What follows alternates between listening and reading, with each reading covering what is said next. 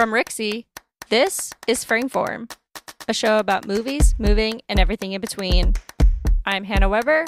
I'm Jen Ray. And I'm Claire Schweitzer. Today's our first episode. We got some great stuff for y'all. We're going to talk about movies. We're going to talk about movies and dance. And we're going to have some fun. So first off, how are you guys doing? First episode, pretty exciting. What have y'all been up to? I'm like nerding out excited about this. I'm not going to lie. We've been talking about this for years and now it's like happening. So super excited. Yeah.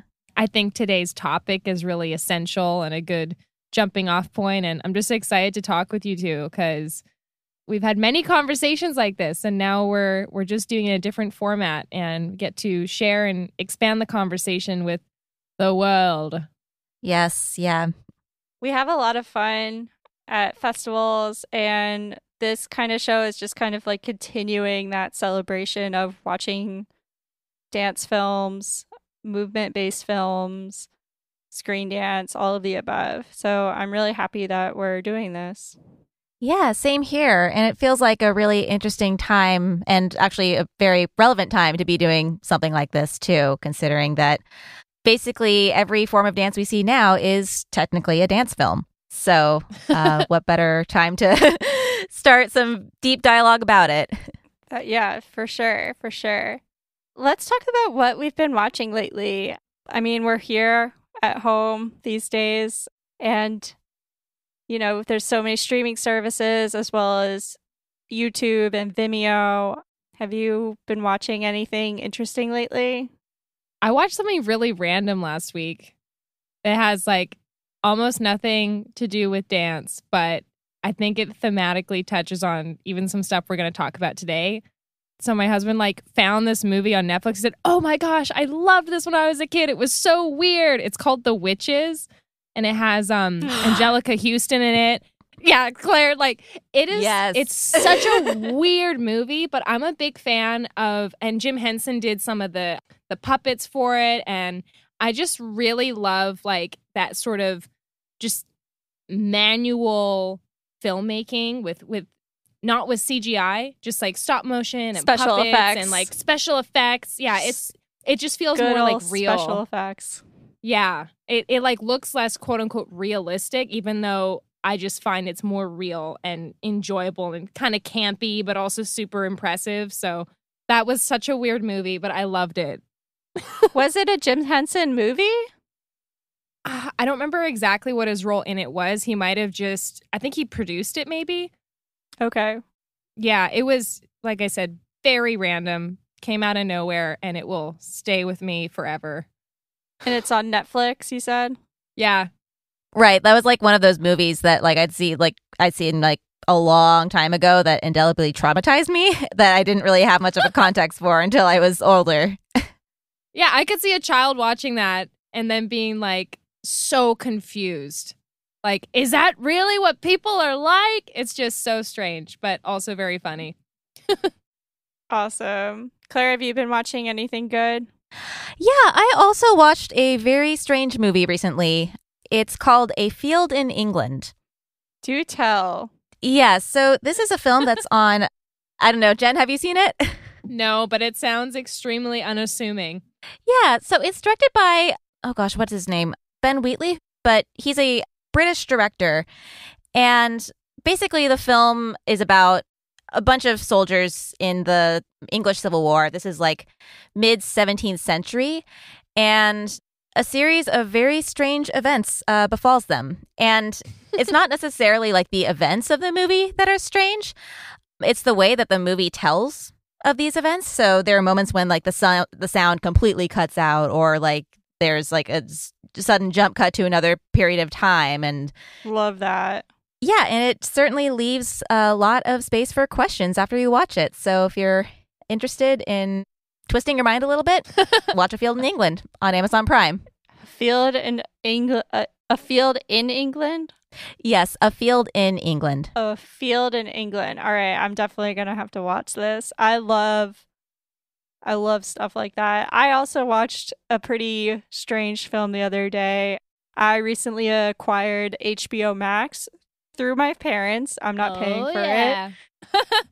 There's some like Criterion stuff on there, as well as some like film classics. And one movie I watched actually literally like last night was this film called Schizopolis by Steven Soderbergh, which I highly recommend. I actually first saw this back in grad school. I had a teacher recommend it to me, and I tried to watch it, but I like stopped. I don't remember why. I think it got too late or something. And then like I tried to revisit it, and it was gone because it was actually on Hulu when Hulu was hosting Criterion Films.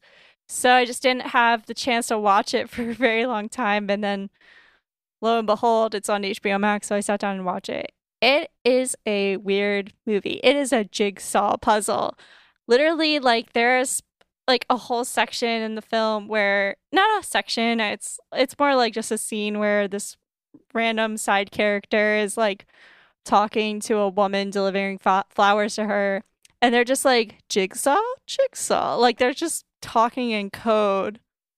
There's a lot of weird like broken dialogue, as well as like these like smash cuts of like random sections of like these news reporters telling us the news that doesn't make any sense, and all of a sudden they're cussing on there, and you're like, well, that wouldn't happen. Well, maybe in 2020 it might.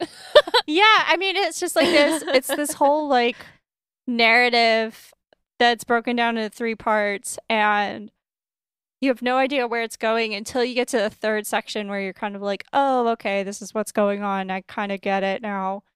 But also, like, in the very beginning of the film, he tells you, Steven Soderbergh actually tells you, like, this is a movie, you're probably not going to get it. That's your fault, not ours, which I think is so great. That sounds like such a grad school recommendation movie. Like, so heady and strange. And, like, Steven Soderbergh, if you don't know, like, he's done, like, the Ocean's movies. He did Aaron Brockovich. Recently, he did, like, Logan Lucky. Like, he does, like, a lot of... Oh, he also did Magic Mike. He does, like, a lot of big budget films that are, like, very, you know, box office focused. But at the same time, he can, like, make a movie that's just, like, out of left field and you're not going to understand it, which I think is brilliant. So, I gotta give it to him. I'm still not used to spelling things with the word Z. I tell my students, like, in Canada, we say Z. And they're like, are you kidding me? I said, yes, it's the same letter. We just say it differently. Anywho, let's go into our main topic today. We're going to be discussing dance film. Basically, what is dance film? Y'all are trying to think. And kind of just give you an education or an introduction of what movement in film does for us. So why don't we have Jen bring us out, because she has a good amount of experience of teaching dance film. She's a teacher, guys. This may come up a few times, like, Jen's a teacher and she's Canadian. Yeah. Thanks, Hannah. This is one of my favorite topics within, well, dance film, Screendance, whatever, to talk about, because there are so many different words for it. And I think that just opening up the conversation, just by trying to define, like, I use this word versus that word, gets things rolling. So common phrases, and even on this call, like, we all have different words that we prefer or that we would ascribe to different types of projects. So some common words that we hear might be Screendance or dance film or music video. When I was in film school, I was also teaching dance and choreographing, and I decided to call my company Dance Cinema because I was like, okay, it doesn't have the word screen, so it allows some flexibility. Like, something on stage could still be dance cinema or something on screen. So yeah, there's different ways that we can combine the elements of dance and film. And what I usually do is whenever I have a workshop, I'll usually start with a Venn diagram. And on one half is dance, the other half cinema, and in the middle is obviously dance cinema, or what do they share. And I think what we find is these overarching themes, or almost the more general you get, the more it applies to both. And those are the elements that you can really leverage to make something strong, like rhythm, like movement, like composition, like color palettes, like texture. So, yeah, I think that over the course of this season, we're going to talk a lot about different examples of not just videos you might see on the internet, but things you might see on a big screen in a public setting or in a theater or something more interactive or VR or AR. But all of these are topics that are on the table for us, which is really exciting. Yeah. I think the first thing that we really need to bring to the table is the question of like, where have I seen a dance film or dance in film? Would we consider a music video a dance film?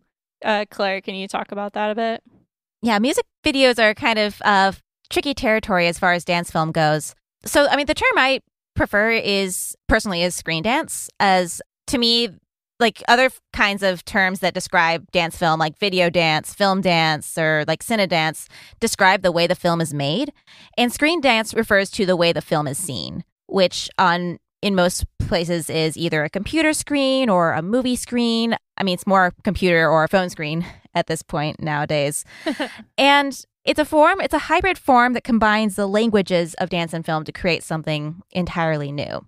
And in some circles, and I mean, again, academics have argued about this term for years and years and years, and I think they will continue to argue about it for years and years and years. Long live the argument. Yes. But like a lot of the debate centers around like, what do we include within dance film and what do we not? And there are many in the academic community who do not include music videos within dance film, with the idea being that all the elements of the film are created in service to the music. And so the hierarchy of elements is really, music overrides everything else. That being said, there are some music videos that sort of play with the music video form itself, where the music is very much integrated with the more filmic elements, and it's not the overriding thing that you notice or that you're watching the film for. And you see a lot of people today releasing, like, terming the music videos that we would know or that we commonly see as short films, or like a short film including this song. So I think that some music videos can definitely count as Screendance. I think, to me, Michel Gondry's work, Spike Jonze, I think that absolutely counts because it really is, every element is hand in hand with one another. But that's always up for debate. Yeah, I think I definitely agree with you there. I mean, we can't just say that music videos are dance films because the music is honestly the centerpiece and not the expression of movement itself. So when we push these topics forward, this is something that has to be, remembered constantly to people that are not informed or not studying dance film. It's not about the music. You don't just slap it on there. It is an intentional tool as a motivator, but honestly, it's all about the language of what we're seeing on screen and how it's also delivered through such things like cinematography and editing and sound. Precisely. That is a huge component into that.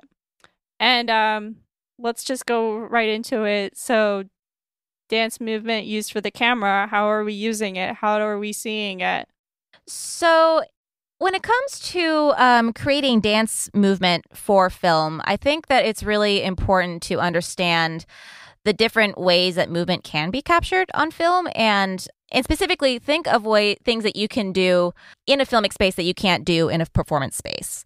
So, for instance, you can get extreme close-ups of like a shoulder moving and just seeing like the rippling image that the movement of those muscles creates, and also I think when it comes to Screendance, every element of the film is a choreographic piece.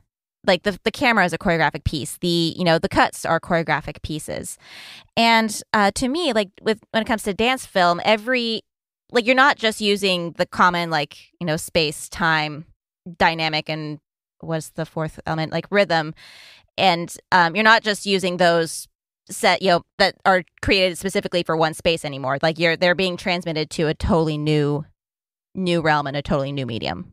Yeah, dance film is I think people kind of get confused with that term sometimes, or even screen dance, and think that, oh, if I just use a camera involved, like that's, considered dance film. It's like, no, honey, I'm sorry. There's a little bit more to that. You can't just say that you put your camera on a tripod and then you start dancing in front of it. I'm like, and doing a routine, like that's what we call a class video. That's something that are documenting and putting up on, Facebook, Vimeo, or YouTube.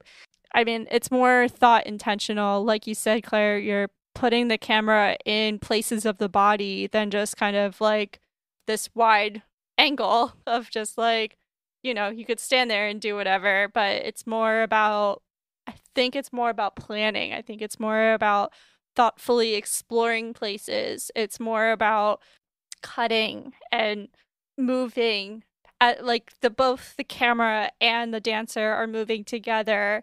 If anything, everyone is choreographing in this kind of mode. Definitely. I love that. I'm glad I'm going last because I'm going to touch on both things that you both said.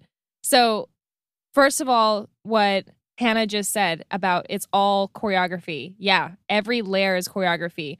The camera and how it dances with the subject and how you use the space and the architecture as part of your mise en scène, as part of your site-specific choreography. It's all part of the dance. And then editing, of course, or the choice not to edit is a choreography choice. If I had to make a list of golden rules or like introduction to how to make this sort of stuff, I would encourage everyone to understand what each department does, because I feel like even for a dancer to understand, oh, this is how it actually looks on a 2D surface, or here's what that camera looks like with this movement, or if they don't understand, if maybe the cinematographer doesn't understand how editing works, it's going to change the kind of shots they get and the kind of movements. So definitely that interplay of all the elements is really important. And then what Claire said about time, space, rhythm. Absolutely. Yeah. Those elements are so key here. And I think a way of characterizing it for stage or studio versus for screen is in a conventional performance setting or in a rehearsal setting even, you have time and space and rhythm expression as is possible within reality and the constraints of what that dancer or those dancers can do and what is actually present in that moment. Whereas with film, you can go back and edit. The amount of manipulation and layers of choreography is so much more rich. And it's never going to be like a live performance where you can hear the dancers breathing and see the beads of sweat. But I'm really interested in these other forms because of all those different layers that can interact with each other and create something that's unique and new. Dance, film, screen dance, it's all about changing the lens. I mean, when we're watching a performance where everyone is participating and seeing pretty much the same thing, where dance film, you have a lot more control of what the audience is seeing through an individual lens. Who could that be? That could be the dancer's choice. That could be the director's choice. That is also the editor's choice, as well as the cinematographer's choice. It's everyone being involved. And with that said, because dance film or this kind of style, this mode of filmmaking, everyone should learn about it. Why is it relevant? Why do we think that this is a topic worth talking about? Or even just, making. Oh my goodness. Well, I think that we're recording this at the beginning of July 2020, and I mean we saw how the world changed almost overnight. All of a sudden, things were already shifting online. It was already there as an option, but there was like a necessity all of a sudden. Mm-hmm. So I think for the people that weren't already dabbling with technology and dance, I think they're realizing, oh, if I want to stay, it's not even stay relevant from a social status standpoint. It's like, if I want to continue to be able to make work, I need to get on pace with this. Even if you just want to do live events or performance, having some ability to capture those videos and be a little tech savvy I would argue is necessary going forward, even if you're not making films, dance films specifically. It's a skill, and it's part of our reality now. Absolutely, Jen. Totally agree.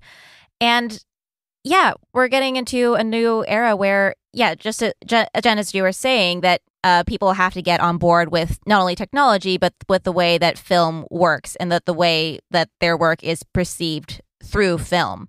And I think we've seen this already. Like, when it comes to recorded dance performances, I mean, they're just a facsimile of the real thing. Like, every time, like the moment that a dance performance goes into the camera space, it becomes something else entirely. It becomes sort of like a mimicry of what was originally there. Yeah. And so now, like, we're seeing all these streams of these, I mean, incredible dance works that were created for a very specific place in a very specific time. And I think this era is going to not only change the way that we see dance, but it's also going to change the way that the choreographers conceive of the work that they're already doing. And in a way, they have a bigger audience for their work now, because they can just put it online and people can watch it. But now they're also considering, like, how can this be engaging to more people, and like how can this be reframed in a way? No pun intended. I personally think dance film is relevant because it is such a widely understood, I don't know. I'm trying to say it's like universal. It's like math, basically. If you study it, you're going to understand it. And if you don't study it, you know that 2 + 2 = 4. You know that, 9 times 6 is... What is it? Is what? 46? I don't remember at the moment. Sorry. Don't judge me. I'm a video editor, not a mathematician. But, like, you can pick, if you don't study, dance cinema, you can understand a little bit of it at some point. You can understand body language. You can understand emotion. You know what red means. Red is usually bad or evil or mad or anger. Or intense or passionate. Sorry. Exactly. Like, we understand colors. We understand. It's the collision between, like, what you see every day and what you see at the movies, Like, that is what dance film is, basically. And I think what's so different about it from, like, dialogue and acting, it's because of that. You can see these emotions, like the films that we're going to talk about in a second show very different kinds of examples of what a film could be if it just had dialogue. It would be a totally different film. It could be a darker film than a joyous film. How can we change topics and make them the opposite of what they're supposed to be? What do you guys think? Why do you think, how could it be different? How could a dance film be different if it uses dialogue and acting instead of movement? I think it'd be appealing to a very different experience, or a very different, knowledge base of experience. And quite frankly, it would be appealing to a knowledge base that people are already quite familiar with. Like, I mean, I'd say that when I'm totally generalizing here, and feel free to send me any stats if I'm wrong, but most people communicate with each other through words, whether it's the spoken word or the written word. So if they have dialogue, it's something that's much more familiar and something like a line that they can follow. But with body language, unless you're specifically trained in it, that's a little bit more difficult to follow, or that's a little bit more difficult to pick up. So, but it's communicating something entirely different in an entirely new way.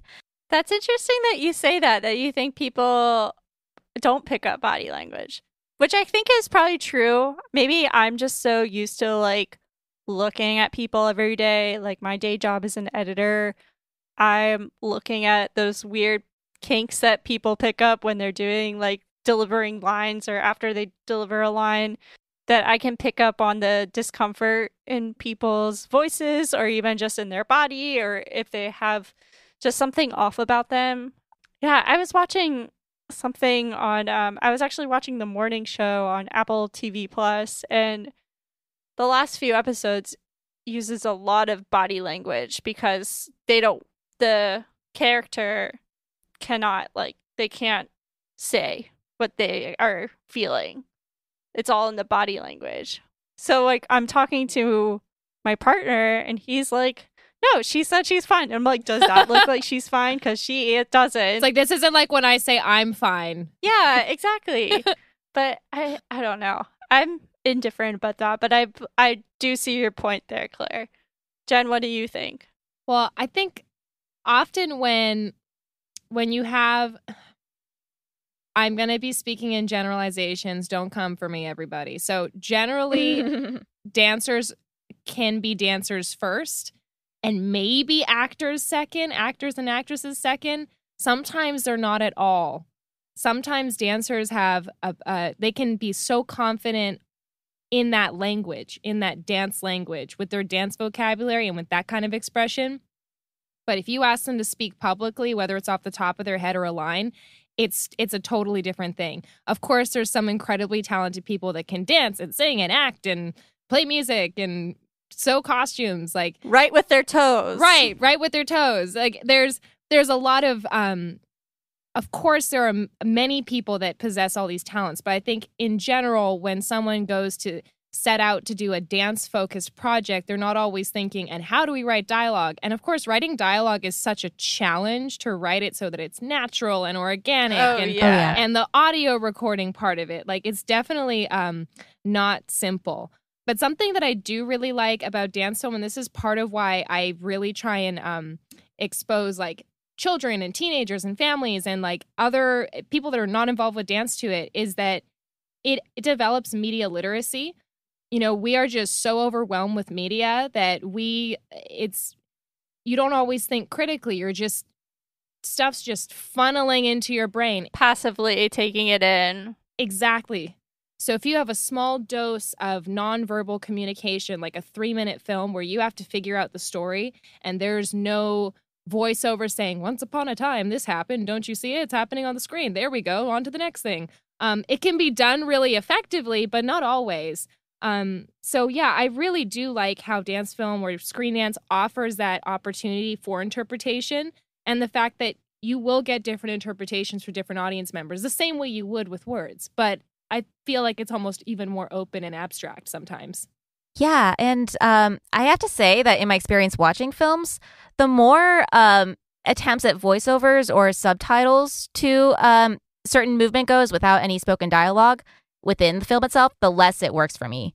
Because at that point, you're really trying to prescribe a very specific experience. And with dance film, it, again, like body language really reads differently depending on where you are in the world, and the work that you make is going to have such different resonances with other people. And I think that's something that you have to be understanding, that it's, your work is going to be experienced differently 10 times by 10 different people. Yeah. And that triggered something for me, Claire. Not bad. Good. Triggered. I am really triggered right now, but in a good way. So when you talked about the kind of global audience for it, and that context is important, and that the same movement might be interpreted different ways, that's something that is so cool when you have a film that doesn't have any talking in it, whether it's voiceover or spoken, because it truly does. Like, of course, we've all heard, like, dance is a universal language. Music's a universal language. Obviously, people that know the technique more might understand the language more or less.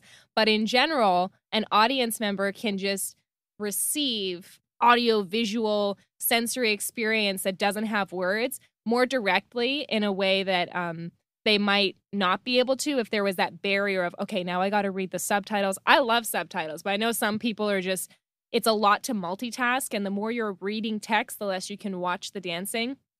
And as Claire's famously said, kinesthetic empathy can go a long way. What makes this mode experimental, and like all forms of art, or maybe not all forms, but most forms of art, you're in a museum, you're looking at that Picasso, you're looking at that whatever piece of modern art, maybe that you're looking at, and everyone has that different emotion or that different reaction to it, and that's what dance does to people, what movement does to people. And like I said, experimental. Would you consider this experimental? I have like a mixed answer. I think it's experimental because it's not normal to the general public. It's different. You know, with dance recitals is one kind of thing, and then dance film, dance cinema, screen dance is another kind of, you know, they're two different people. They're two different things, we should say. I wish the listeners could see your hand gestures right now. Like Hannah's like showing us the two separate things. They're two different animals, you know? Like, I mean, one is just when I say experimental, and it's because of all the things that we've been discussing. It has more editing, there's more sound design, there's more discovery through the process, we could say. Not everything has to be planned out, but that is intentional at times. But I think with dance film, especially, it's like experimental film where you're just kind of discovering and excavating and looking through the edit, looking through the camera lens, looking through or listening through what sound effects come up in the movement. And that creates a story of its own. It's the artist's process. Yeah, exactly. I mean, I think this is going to come up with both of our examples today, but I'm sure there are there might be some more scholarly film folks, and obviously three of them are right here. But I mean, people that are very particular on, no, this is what an experimental film is.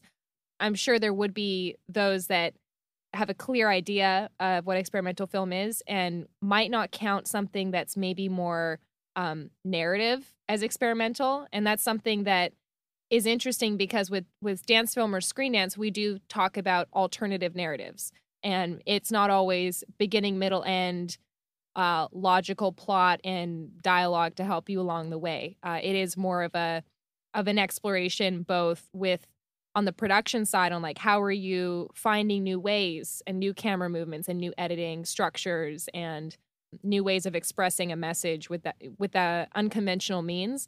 But I would say that I would imagine there would be some that think, okay, if this is more narrative or direct, even if it is without words, it's probably not as experimental. But there's definitely some films that I would say for sure would fall more into the experimental category, and dance certainly helps with that.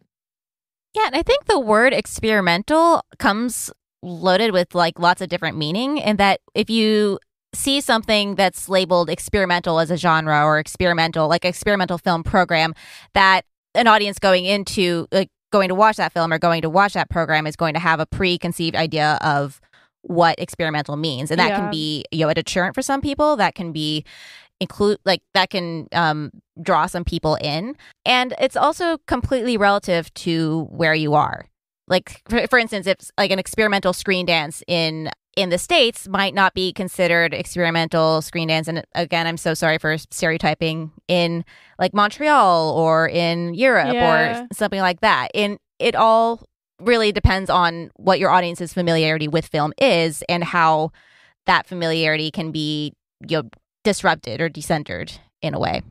I think that goes for like just all countries in general. I mean, watching a Japanese film is completely different from a Hollywood narrative, I would say. It's definitely a different kind of pace. I think that just goes for all form of watching. So our first film that we're going to discuss today is the film titled Colorwise, which features the Seaweed sisters. That includes Megan Lawson, Jillian Meyers, and Dana Wilson. And Colorwise is directed by Angela and Ithyle. Jen, this was actually your pick. Yes, ma'am. Every Seaweed sisters film is going to be my pick for all eternity. I am such a huge fan. So this film was I believe, their fourth film. They have a more recent one out called Rather Important that I was kind of like on the fence. Do I pick that one or Colorwise? But Colorwise is just such a classic that it's probably a little easier to digest for newbies than rather important. But I would describe them as auteurs. In cinema, we have that phrase. I'm sorry, I sound super pretentious right now, but it's when there's like a clear artistic vision that transcends any singular work. It's part of their body of work and their identity. And like you can see something and within a couple seconds know like, oh, that's that director. Like Wes Anderson, for example. Yeah. If you see a tidy color palette and everything's organized, pretty much know it's one of his movies. So the Seaweed sisters are like that for dance, I believe. And so this film, they have their iconic colors that are associated with their individual costumes, and they really played on that concept for this film. And, colors sort of used as a character and as something that drives the narrative in a way in this film. Yeah. And I mean, their dancing is just so on point and they're so together. They dance as if they're one person, but they're so clearly three individuals with three separate identities. It's just a treat. And yeah, I can't say enough amazing things about them and their work. But this film, I think, is really special. And we've screened it at so many events, like in Vancouver, in DC. I've screened it at dance studios. I've just seen like the reaction online. Like people love this film, and it was even selected for Standard Vision's showcase. So I actually got to see it on like a 4-story high screen outdoor, and it was just as impactful on that huge screen. So I think there's something to be said too for a film that can be so flexible that it looks amazing on a laptop screen, it looks amazing on a cell phone, and it looks amazing 4 stories high. I remember seeing this and thinking how awesome it was. Just to say, I mean, you were saying about color pushing the narrative and how it's a great, like, digestible film. Claire, what do you think about how this is a great example of dance film? Well, first of all, and I don't know if it was intended as a music video or not, but this is a perfect example of, a music video style film that I would absolutely consider Screendance. Because, again, like we experience this film and the music is certainly an element to pushing the story along, but it's not the overriding element. Like, yeah. I don't know if this is going to sound great, but I kind of forgot, like, the music was there in some places. I mean, that sounds terrible. But thing is, like, I was so wrapped with the visuals and the way that the story moved along. And I also think it's really interesting. We're going to talk about in a second about creating this on-screen world. And the on-screen world, this is certainly a very unique on-screen world, one that exists within its own logic and its own physicality. And it really is the physicality that drives this film forward. I'm just thinking there's that one moment, I think, where we have two of the sisters have their colors. I think Jillian's in the middle without hers. And like the difference in movement quality between the two on the outside and Jillian in the middle is just so pronounced and just works so well. And specifically works so well in that screen environment and the logic that world has created. So truly something that would be very difficult to capture in a live performance. I think what's so fantastic, which brings the film element, is just when everybody finds their color. I mean, you can't see that in a documented space. It has to be, we got to trick the viewers that, Yes. When, for instance, one character sees a flamingo and, she gets sprayed with the flamingo's fart, and she turns magically pink. I'm sorry, it's not that much of a spoiler alert, but, it's such a great reveal of how people are changing into these personalities. I mean, color pushing the narrative forward, it's like finding your color, finding yourself. And I think that's like, with that idea in mind, like that's not going to play well. Well, I personally don't think it would play well as a dialogue. Not at all. Did you guys think about that at all? Like, how would dialogue be played in this kind of film? I mean, Jillian's dance would have been so melodramatic if it was a speech. Like, everyone has their color and I don't have mine yet.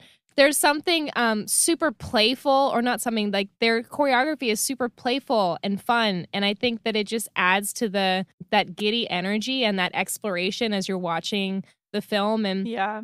it is something that I think is such an important message too. And, you know, the idea that they're all on their own path. They all have their individual journey to find their unique personality or selves or their own color. And they all discovered a different way at their own pace. And I just think that it's so well told through dance. It's such a simple yet profound concept. And, you know, it wasn't even like the film felt heavy or patronizing with that sort of message. It was just fun throughout and just told in a way that you only could do in this environment on a screen, I think.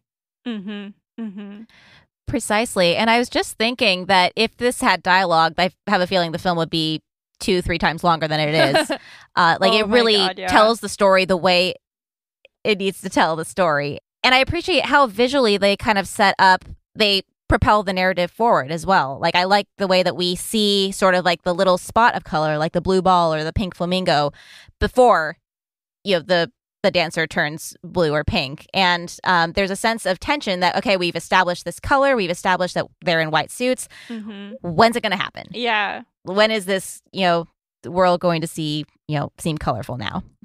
Yeah. And even in that space is so, you know, it doesn't have a legit location. It's just kind of this blank slate that, you know, when they have like things kind of, you know, they're going through like a little waterfall. They're going through puddles.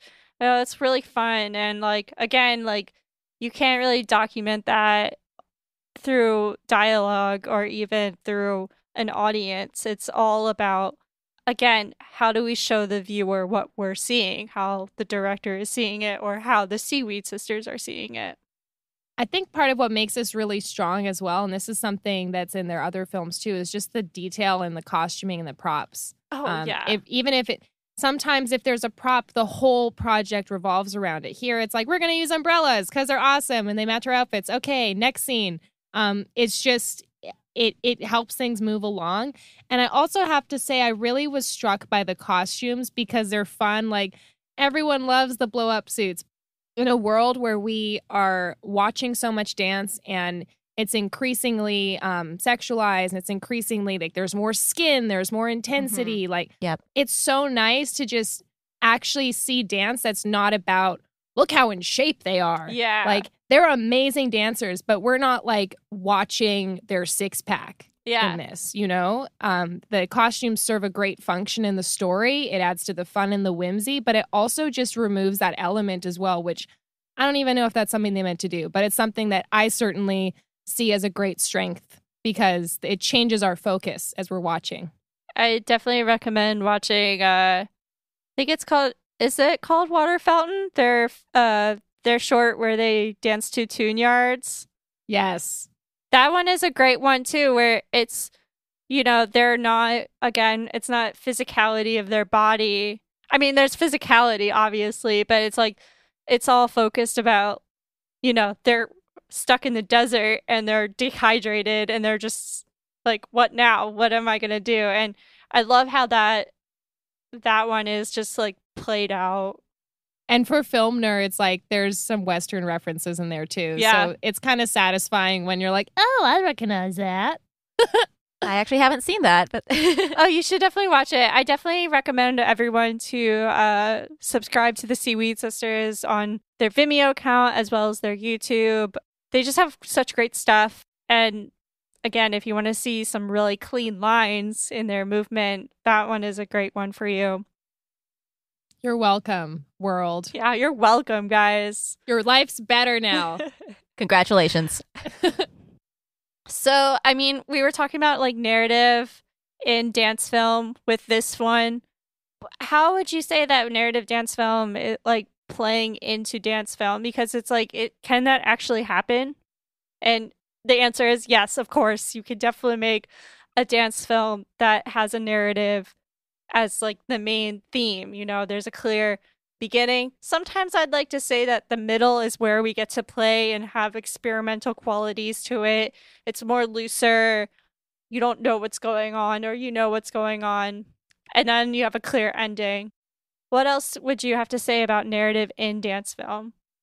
Well, I think that narrative in dance film can take several different forms. There's the narrative that we're used to seeing, which is sort of like the sequence of events. Like here's, this happens, and then we have our middle coming to a climax, and then it gets to an ending.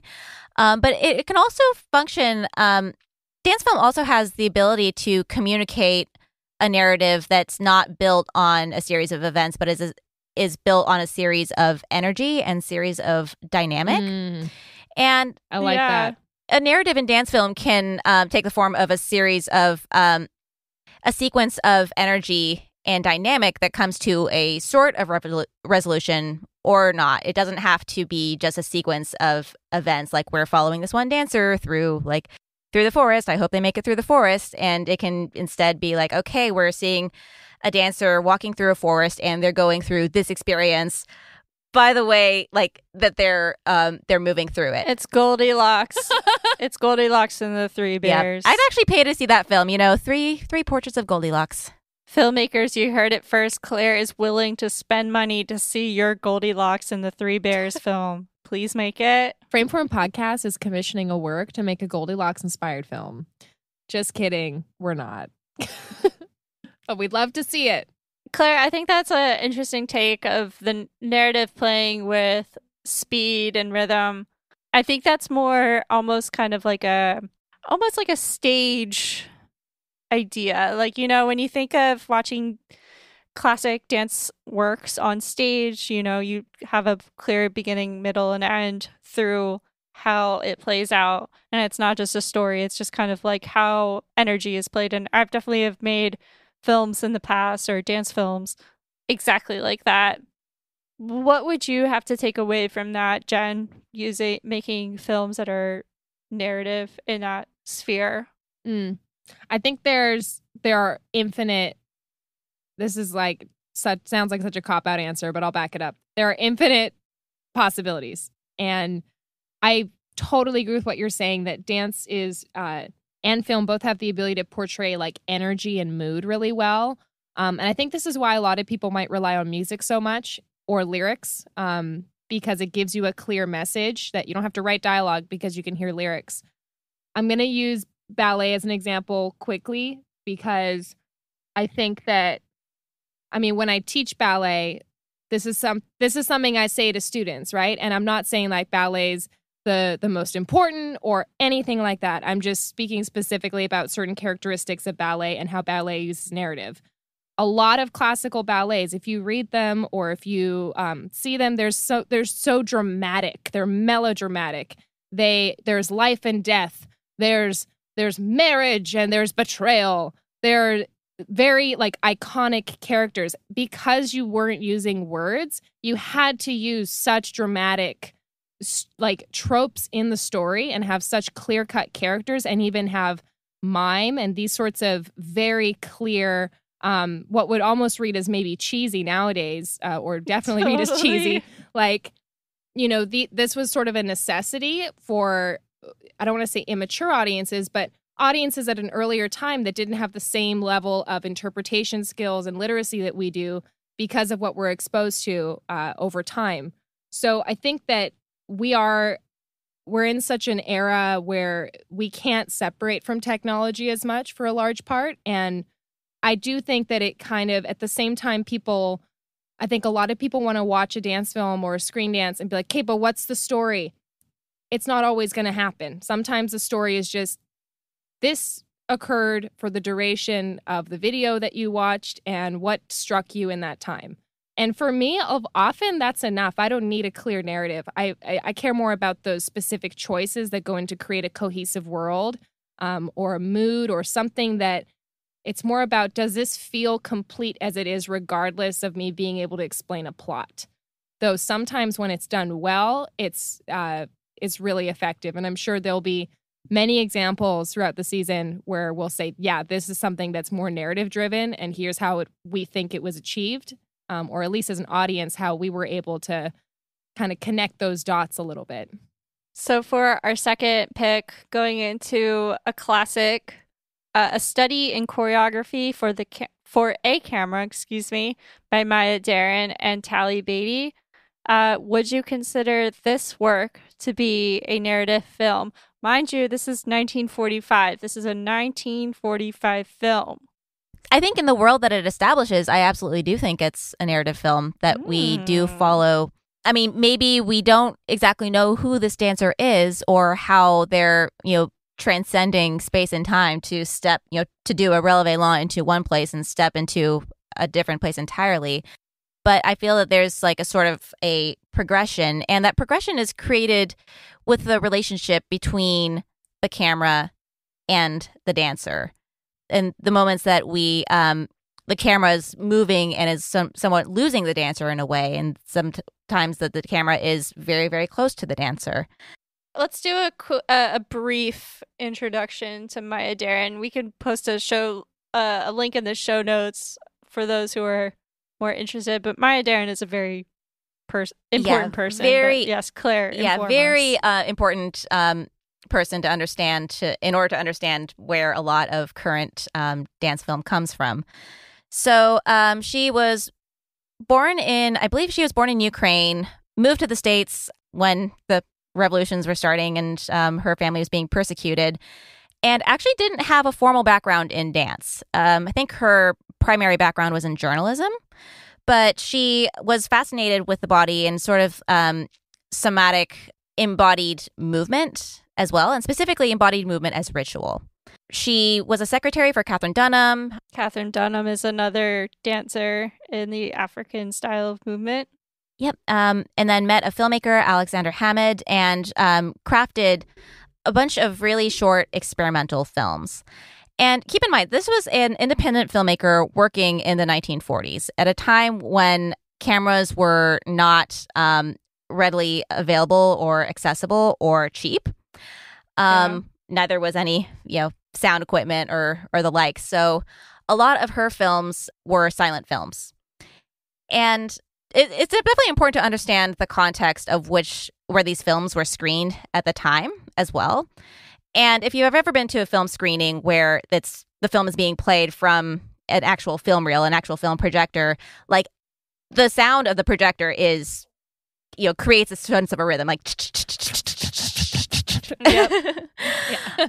But also the way that the movement and the cuts are made, it creates its own rhythm that makes sense within the logic of the film itself. And we get into sort of the muddy territory of dance film versus movement-based film versus choreographic film, because Maya Deren explicitly viewed all of her films as choreographies. Yeah. Even in films that like Missions of the Afternoon or At Land, where maybe we don't recognize any specific dance movement, she's conceiving of the use of space and the use of time in a very choreographic manner. Claire, I don't think you know what you're talking about. I'm just kidding. You're such a pro. And I just love, we'll have future rewinds where Claire's schooling us all in our history. And I just, thank you for that context, because I think it's so easy to just look at a year and be like, oh, that's when something came out. But to have actual context and understand the economics and the technology at the time and other cultural contexts, like this was, I mean, if her family was being persecuted, I would say she was probably more of a refugee than an immigrant, And this is someone that came to America and was like, I just want to, not just, but part of her life here was, I want to study choreography, and I'm just going to do the thing. And it doesn't matter that I'm not a trained dancer. I think that's a really beautiful and inspiring thing for us to ponder. Yeah, Maya Deren was like a rocket ship. She just went out and did it and was very inspired by movement. Just to go back to the film itself, A Study in Choreography for a Camera. I know it's a 1945 film. I know that Maya Deren is an auteur of her own, that she would say, but with my trained eye or my personal artistic eye, I would like to argue that this film is a movement-based film, strictly on the exploration of editing. It's definitely, to me, just a huge experiment. I think she was trying new things that she hasn't done before. I think it was just like, how do we play with matching action? How do we transport the dancer from environment to another environment? To me, we've heard things where dance is transformative. You know, you can be dancing and you feel like you're in a totally different place. And this film definitely exemplifies, or is a great example of that nature. You know, we start with a dancer in a jungly kind of environment to a home. Who knows? He could have been at home the whole entire time. It's the way we express it, as well as moving into a museum. I think what's interesting about this film for that time, though, is also Talley Beatty itself, because we don't really see the black body on film. So again, it's kind of another way of exploring, you know, not just matching action, but exploring a different, for that time, colored body. If Maya Deren was Catherine Dunham's, you said secretary? I believe so. I wonder if she just saw him in rehearsal and was like, he is exquisite, because he is. Yeah. Like, I love his movement. It's been described as like a mix between jazz and ballet, not like lyrical. Often we talk about like lyrical dance, at least in dance studios, when you're trying to give like the pitch on like, what's a lyrical class? Dance, jazz plus ballet, set to lyrics in your choreography. Usually quite pretty, sometimes upbeat and happy. But his style is jazz and ballet, and I have this great quote from him. So he says, his self-described style is a mixture of Graham connective steps, Dunham technique, and a little ballet with Louisiana hot sauce in it. Because he did train Louisiana hot sauce in it. I love that. Because he did train with Dunham and Graham, and you can see that movement in there. But if we're talking preference, I'm not always that into contemporary and modern as much. I know they're both different, but I'm also not into either Totally as fair. much as I am into other styles of dance. It's totally a fair girl. Claire's like, cares? I'm not mad at you. I'm not mad at you. Right? And I just think that this film, as an exploration of choreographic exercises, has such great moments that are not really focused on like, oh, we're watching this style of dance. Like, I think it's even a great tool to just explain certain phenomenon, like, or phenomena, plural.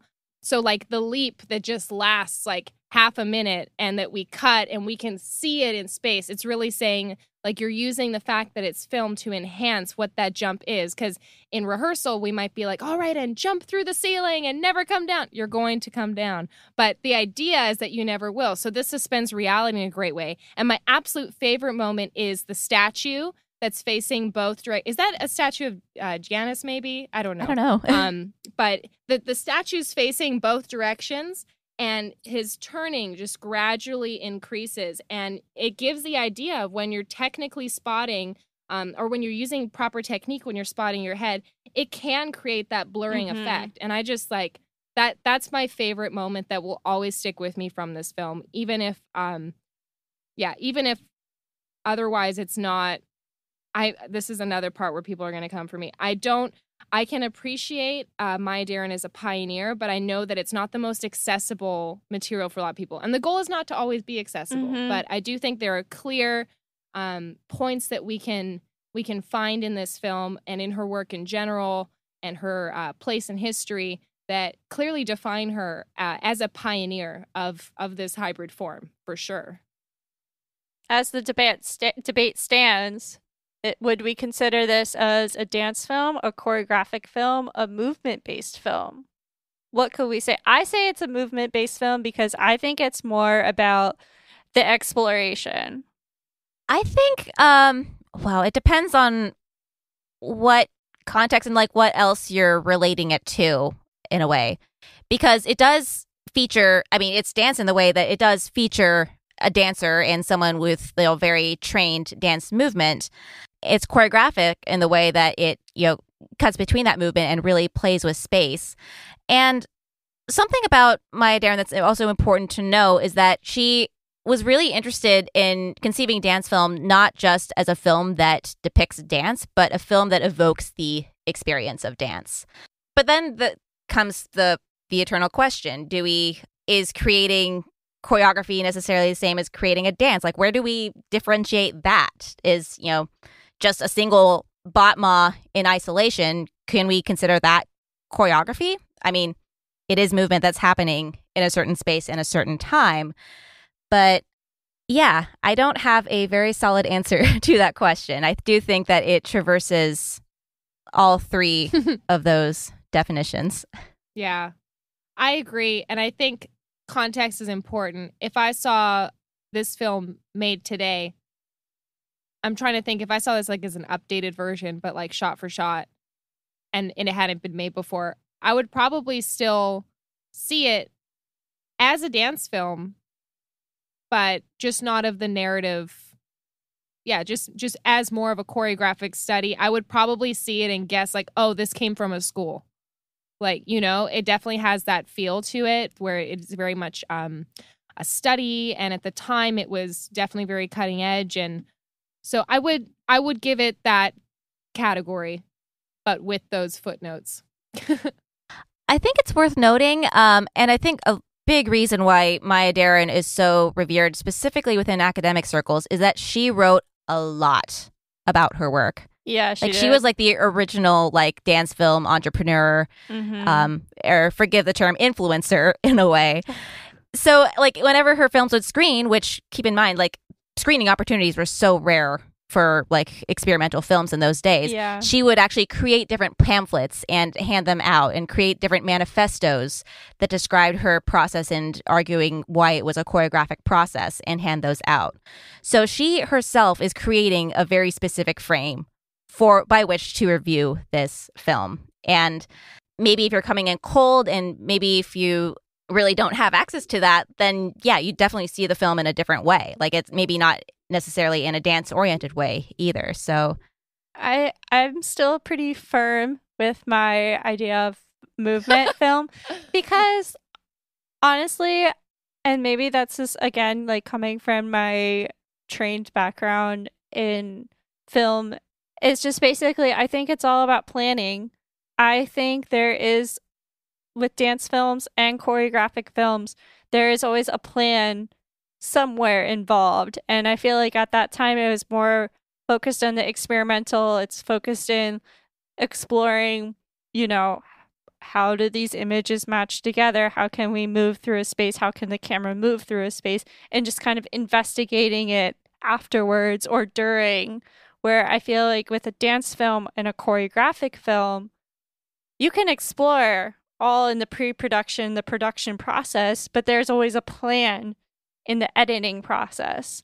The intention is to make something afterwards that is going to be intentional to create a story or some kind of image, or, beforehand being in the production and dancers are going to dance this routine in this space and then we're going to transition to that space, or, through the edit. I think it's all about planning. That's where I draw the line. There's always a planning component in dance and choreography based films, and then movement films are the part where we kind of just explore and figure it out. And I think that's like the beginning stages of creating a dance film. Here are some final deadlines coming up this week. Kinetoscope, the International Screendance Film Festival in Missoula, Montana, is accepting films. The regular deadline to submit films is Friday, August 14th, with the final deadline coming up in September. The final deadline for the Thessaloniki Cinedance Festival in Greece is coming up this week as well, on August 14th. Details for all open calls can be found in the show notes. All right, our last segment, we're going to talk about Pick of the Week. Pick of the Week is basically one of us picks a great film to feature, even though we talked about a lot of great films here. But this is just our random Pick of the Week. This week is my week. Check out the film Back and Forth, which is a music video by MK. The film is directed by Finn Keenan. It's fantastic. MK is a really funky kind of musician. And this video is all about just what it feels like when you're listening to music. And this one is just back and forth is just so funny. And they actually did everything in camera, which is really cool. I definitely respect the post people that edited all of the trampolines out. I wish I could do something like this. Have you guys seen this? Yeah, I'm surprised to hear it was edited in camera. That's impressive. Yeah, a lot of the effects were done in camera, but obviously, I mean, they definitely played around with it in post, but it's just such a fun song and just a fun video that, I mean, it just makes you want to go back and forth, we go, back and forth, we go. So I highly recommend it. And yeah, that video is in the show notes. And I hope you guys like it too. Anyway, well, it was great talking to you guys. Yes. Always. Well, gal pals. I will Frame friends. We'll talk next. Yeah, frame friends. I'll talk to you guys next week, all right? Yeah. Can't wait. See you then.